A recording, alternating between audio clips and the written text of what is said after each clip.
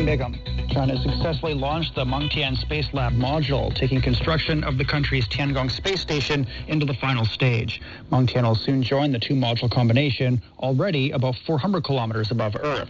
It's the last building block and will allow Tiangong to form a T-shaped structure. Sun Ye reports from Beijing.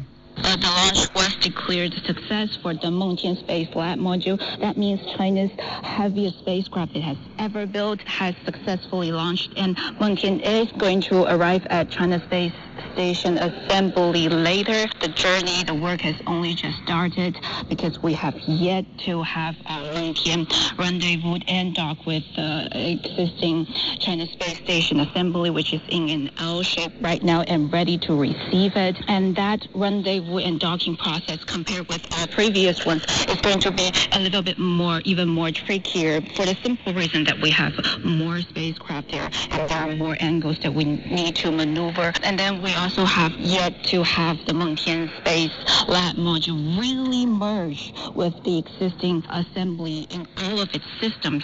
And of course, we are still waiting for Taikonauts to get into Mengtian to give us the first real glimpse of it.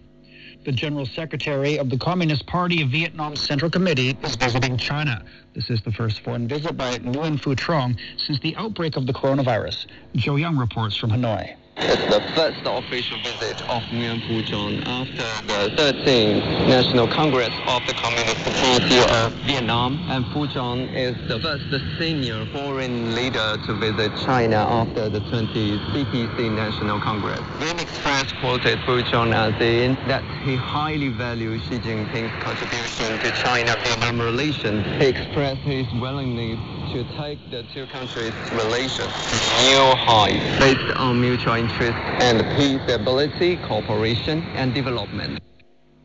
China's made clear that the United States should refrain from containing China's development and avoid creating new barriers in bilateral ties.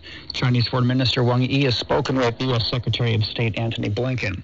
Wang said that returning the China-U.S. relationship to a path of stable development is not only in the two countries' interests, but is also the common aspiration of the international community. Blinken said the U.S. is ready to maintain communication and cooperation with China on developing their future relations. The two sides also touched on Ukraine, with the Chinese foreign minister calling on parties to step up diplomatic efforts to avoid escalation of the situation.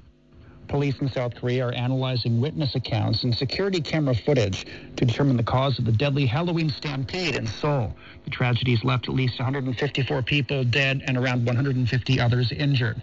The National Office of Investigation says they interviewed 44 eyewitnesses on Sunday.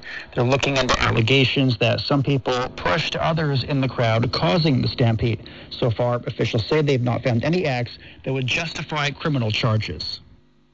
South Korea and the United States have kicked off large-scale joint air drills. The exercises involve around 240 warplanes. The combined air forces will make around 1,600 sorties to review the Korean Air and Space Operations Center's capabilities to command the combined forces.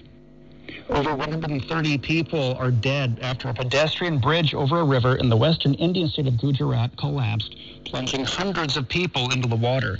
Authorities said more than 150 people were on the suspension bridge over the Machu River at the time of the collapse. Search and rescue operations are underway. Radhika Bajaj reports from Mumbai. This bridge was actually built way back in 1879, and since then, of course, it's got several upgrades. But what is certainly alarming is that this bridge had been closed off for 7 months and was reopened just 4 days ago, keeping in mind that India has been in the midst of a festive season.